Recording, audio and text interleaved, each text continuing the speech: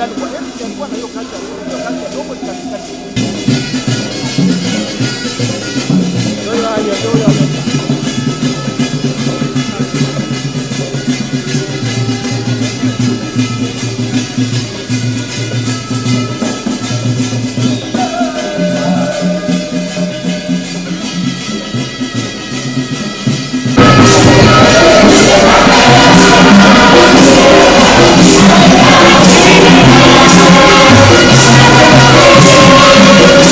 This is the second cruise ship we are receiving in a span of less than a month.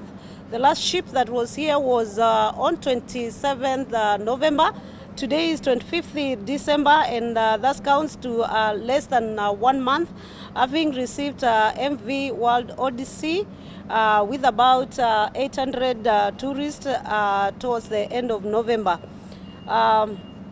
There are over today 572 on board who have made Magical Kenya part of their cruise itinerary will have an opportunity to experience the new experiences, products, attraction that has made Kenya a world-class tourist destination.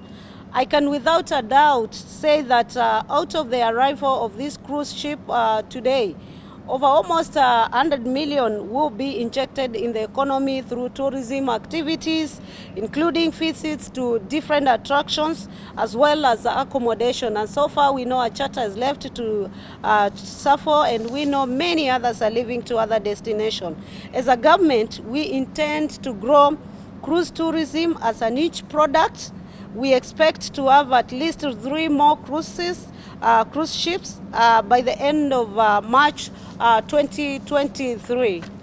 Therefore, the Ministry of Tourism, Wildlife and Heritage will be actively engaging with relevant stakeholders, among them the Ministry of Transport and Operators, to ensure that the cruise industry benefits from the presence of relevant infrastructure at the Kenyan coast. Plans are already underway to further enhance the cruise tourism experience, with the port of Mombasa being an integral part of this. We will also continue to improve facilities and services, including diversification of excursions that we shall be marketing to cruise passengers on expeditions in the destination. The government will also continue to develop and implement tourism policies that will improve the experience of tourists visiting our country, and specifically at the coast region. In line with this, the government has already put in place infrastructure projects such as the upgrade of the Moi International Airport in Mombasa and Diani Airport in Kwale County, as well as road infrastructure to support tourism. Plans are also underway to further enhance the cruise tourism experiences in Mombasa Port, becoming an integral part of this initiative by improving its facilities and services, including shore excursions, and today you've seen that will take cruise passengers on expeditions around Mombasa, Highland and its environment. It is worthy noting that the Port of Mombasa has been a critical part of Kenya's maritime history and economic success story. We are therefore pleased to see it return to its glory days as an important maritime port in East Africa, and not only in East Africa, but in the entire Africa.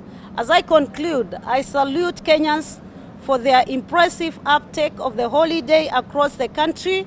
During this festive season, domestic tourism remains a strong pillar of the industry, and its resilience was witnessed during COVID-19 pandemic that curtailed international visitors into the country. Already accommodation facilities and tourism spots are full to the brim, and in most of the tourism destinations in our country, as a sign that Kenyans have embraced the slogan, Mutembei Kenya.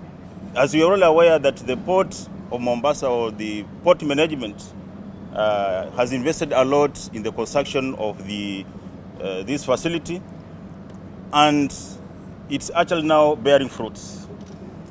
The coming of this vessel is a clear demonstration that our marketing strategy is actually working out, and we're having more of these vessels coming in.